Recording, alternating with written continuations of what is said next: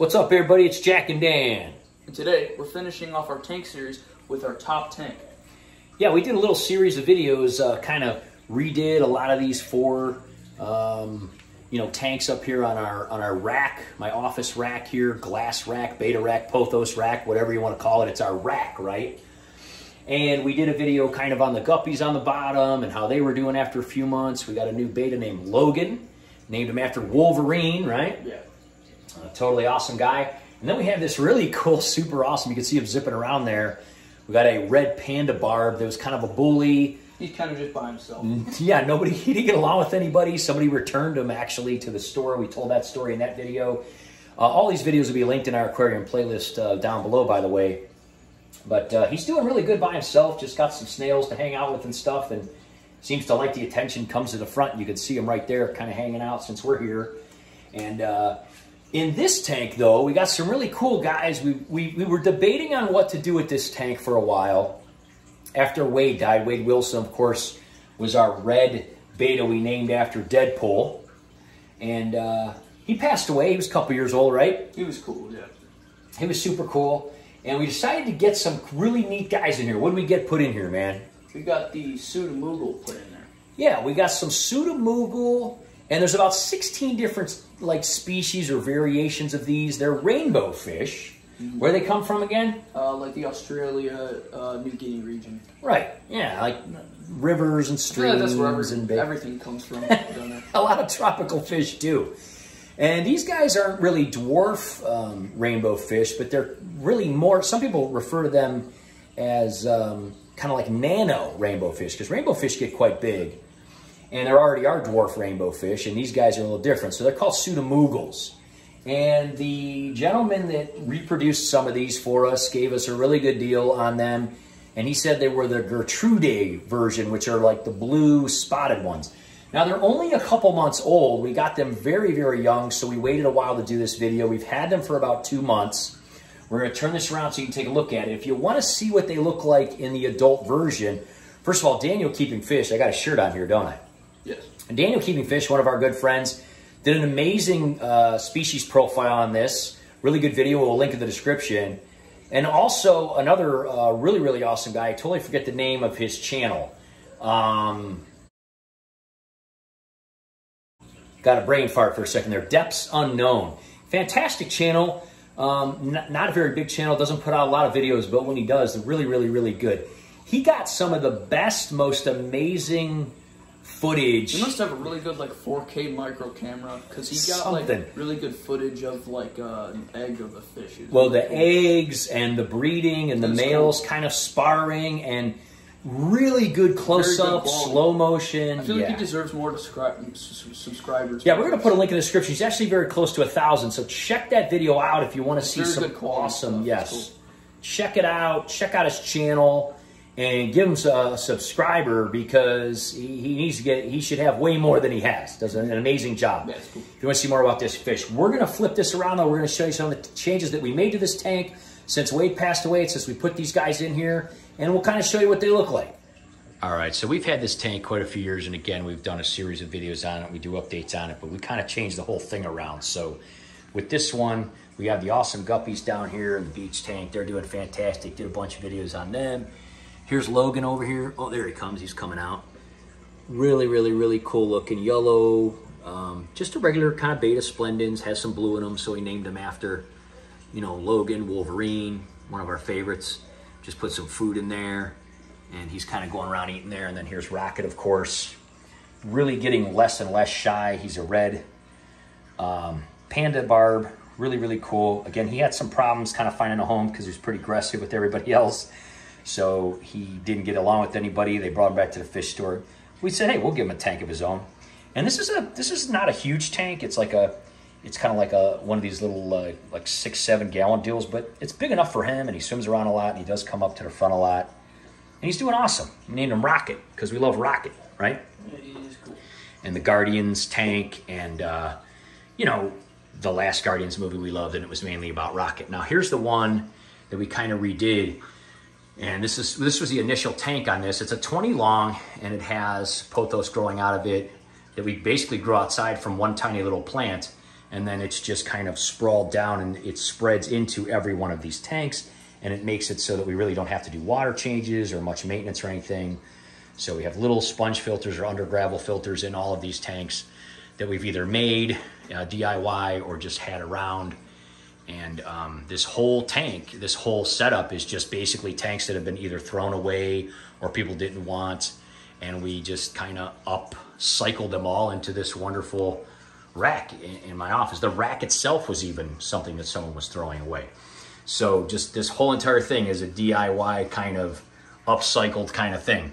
What Jack suggested is taking these roots and kind of putting them together. So we had some moss in here, if you look real closely, and we just took the moss and the roots and kind of linked them up. It wasn't really hard to do. Yeah, we just put them together so that we could see the lights better, and then, so it just looked kind of cool right there. Yeah, it opened up the bottom a little bit, and you could see these guys do kind of zip around in the bottom. There are some autocyclists still in here. We do have a lot of mystery snails in here. There's a couple ram's horns, but mostly mystery snails. And we've got the little rock caverns for them in the corners. And of course, we talked about the under gravel lights that we put. These are our zodiac signs, right? This is you, Aquarius. Yeah. This is me over here with the Sagittarius. And then this was an old bedpost from Pamela's parents' house. And we thought it kind of looked like a phoenix or a dragon because it cracked. Cool. Yeah, we like the glass things that we can show right through. So we put a little tiny, cheap, color-changing bulb we found on a clearance rack for like $2 for a beta tank underneath it. And really cool, really, really cool. So a little bit of a glare on this side, but kind of same thing over here. And this was just white sand. And we really don't do any maintenance to this tank at all. The snails kind of clean the filters off and just break things down further and further. So tiny little sponge filter on the back and a tiny little bubble, and it just does its own thing. And it's been hooked up. What are we going on with this tank? Like 3 years or 3.5 years now? I'd say so, yeah. It was awesome. We had Cap in here. He was an awesome red, white, and blue beta that we named after Captain America. And then we had Wade in here. And now we have these guys. So onward and upward to these guys, as far as the tank and everything's doing great. The Pothos is doing awesome. The moss is doing awesome. You can see the Pothos even sprouts leaves underwater here. And sometimes they'll grow for a while. And if they do end up rotting, the snails just eat them. But there's one of these little guys right there. And you can see that they are the ones that have like the little spots on them. They are very shy still. They are very young. We got these guys really, really, really young. And from a guy that basically bred them. And he gave them to us when they were only about 2 months old. And we've had them for about 2 months. They're only about 4 months old. And they haven't quite developed all of their color yet. They do still look a little bit yellow, but some of them are starting to turn blue. There's about a mix of 50-50 female to male. And once in a while, one of them will come up and go right above these, lit up glass things. Let me see if I can zoom in on this guy here. Now you can see the unique, awesome part about these guys is they have these pectoral fins that are highlighted on the top. And so it looks like they have these crazy little like waving things by their heads, but it's really just the top of their pectoral fins. And again, if you want to see some amazing footage, these guys are hard to get because they're small and they're fast and they're skittish. We might try to do a feeding video where we put an actual light on top here temporarily to just light it up from the front more and just, mount the camera or something like that. There are, how many do we have? About 20 of them in here? Yeah, I think so. Yeah. Here's another one coming up here. Yeah, there you go. You can see him there. There's a lot of them. There's a lot, but they are pretty skittish. Let me see if I can zoom in on this guy. When they go by these lights, they're really cool. So they're not the fork-tail kind. The fork-tail kind, if you look at the back tail of this guy, would be black in the middle and more like forked. And they don't have that, and they are starting to develop the spots on their fins, and they are starting to turn a little bit blue. Some of them more than others. So they're really, really, really neat little dudes, and they look awesome when they come up above these under gravel lights too. I mean, just fantastic. So we really like them. Go ahead and put a little food in there in top. Maybe that'll bring some of them out there. We just feed them like regular flakes, and we just kind of, crunch them up because they're so small. It's kind of hard to see through the side of this, but let's see if I can get more toward the side of this one too. Jack's putting those in there. Like I said, we might mount a top light and do like a feeding video on these guys like we like to do after we talk about a tank. We usually do a feeding video on it. You can see this is all the way from the other side. These 20 longs are such cool tanks because they just get so much room to shoot through there. Yeah, we don't do anything in this tank. We literally don't clean it at all. We haven't for about 3 years. It just stays the same and does awesome. The snails keep it clean. The Pothos removes the nitrates. We kind of top it off. If we're working on it and we have to take a little water out, we will. There you can see the crack in that globe right there. And then that's why that reflects that image. We did a whole video on how we kind of did that not too long ago. But yeah, Jack just kind of crunches up a bunch of flakes and put them on the top. And you can see they'll go up. Now the females don't look quite as fancy and awesome as the males, as is the case with a lot of fish. But they're still very beautiful. These autos, of course, oh, there goes one. You could see when they come like right over. I'm just gonna kind of keep it right here for a minute. When they come over top of these under gravel lights, man, the light hits them really neat.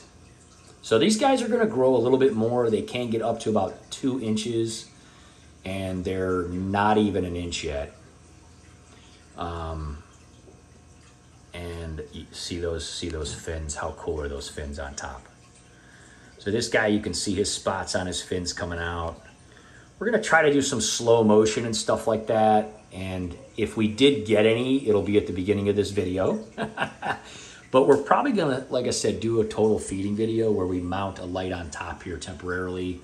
We don't really do that because we have the light in the room lights it up when I have it on, but it causes glare. So we just didn't put it on for the video. But these guys will live about 3 or 4 years or so. We don't have a heater in here because this is the pond room. So let me scan out a little bit. None of these tanks have heaters. And the pond doesn't have a heater either, obviously, because you know, we heat this room. It's facing south. It gets a lot of sun. It stays warm. And in the winter, we put space heaters in here because they don't really have to be like tropical, right? They don't have to be like, you know, 75, 80 degrees. Yeah, it doesn't need to be if you want them to breed, they do, but we're not sure. I mean, if we really want them to breed, maybe in another few months, we'll try to put a heater in there if it gets too cold this winter. But yeah, we're loving these guys, kind of watching them grow and develop their colors and fins. And if you get them, we really do recommend getting them as babies to see them grow, you know. So they really like kind of hiding up here in this moss and the roots of this pothos. But anyway, we got some views there. And like I said, if we do some slow motion stuff, we'll put it at the beginning. But the depths unknown and Daniel's videos are fantastic if you want to see some really, really good footage, right, man? Yes. Those guys did a great job. Great job. Sorry I forgot your name, man, but it was like Saturday afternoon. I had too much on my mind, I guess. Depths Unknown does a good job of explaining fish and stuff. It's cool. Yeah, his video is fantastic. So check it out if you haven't. We'll put a link in the description. And we'll be doing updates on these guys. And like I said, we'll probably do a feeding video after this if we can figure out a way to light up the top a little more and everything. Yeah, after that, we're going to be working more on the tanks in the dining room and much more to come on the pond because we're going to be adding more guys to the pond, right? Yeah. We're going to be taking out some of these kind of like plain comets that just didn't really develop much at all.